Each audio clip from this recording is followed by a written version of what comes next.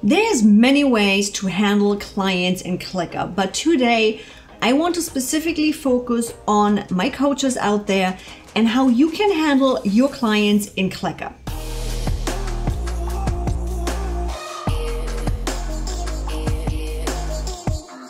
Hi everybody, I'm Yvonne Heimann with AskEv.com and I am a business efficiency consultant for digital entrepreneurs. With 2020 being or having been what it is, teaching us that online is a possibility for so many things, so many coaches and consultants have moved solely into online. No more paper, no more lady at the front desk that's taking care of your stuff all being done. And suddenly we have an influx of coaches and consultants that don't know how to stay up with their clients, make sure they're doing what they're supposed to do and making sure you are doing what you are supposed to do in this new digital world for them. Now, I'm lucky enough that I've been online and pretty much running my business online for the last 10 years, all of my businesses. So I decided in this series, let's show you around. Let's show you how this is done and how it can be really easy for you.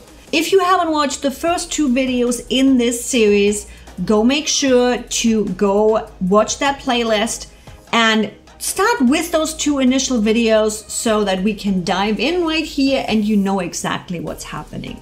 So now that you're back and have watched the other two videos, let's dive into my specific setup, how I handle specifically ClickUp consulting clients. But this is applicable throughout pretty much anything, and it will make your life so much easier because you can template it and reuse it for every single client. So looking at your screen, you do want to set up a space specifically just for your clients. They don't need to be in your regular admin or leads or web or your marketing, no. One space specifically just for your clients, and then every client becomes a folder underneath. Once they're done, you just archive the folder, save it in the back. You can always pull it up. If you haven't seen it, little pro tip, right up here when you go into the settings, you can show archived. So when you archive a client, once they are not an active client anymore, you always can show those folders again that way. Now, your client becomes a folder. Cool, we got that. What are we doing with those lists underneath? Fairly simple. In this case, I need to assess where the client is. This doesn't matter if you are a coach, a regular business coach, if you're a LinkedIn coach, there's always an assessment phase for your clients.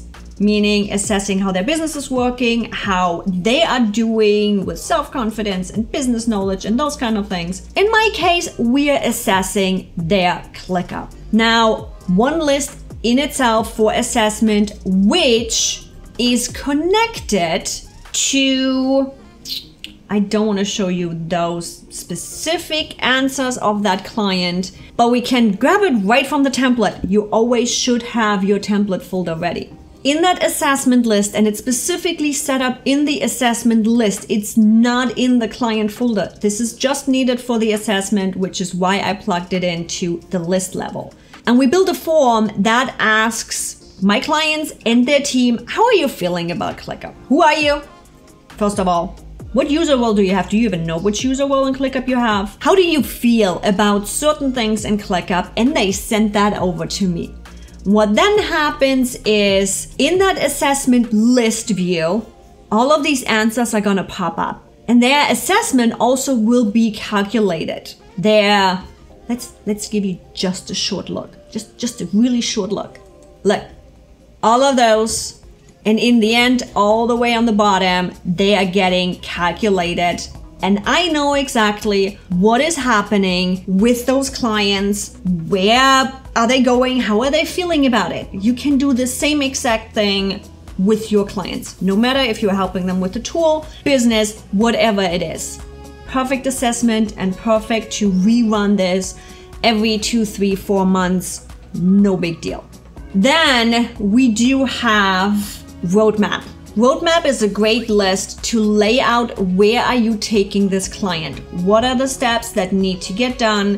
What are we doing? Where are we going with this? To do is the actual to-do items of your clients. What needs to get done? downgrading, logos, automations in this case. What are you working on? What do you need the client to take care of? That is the to-do list.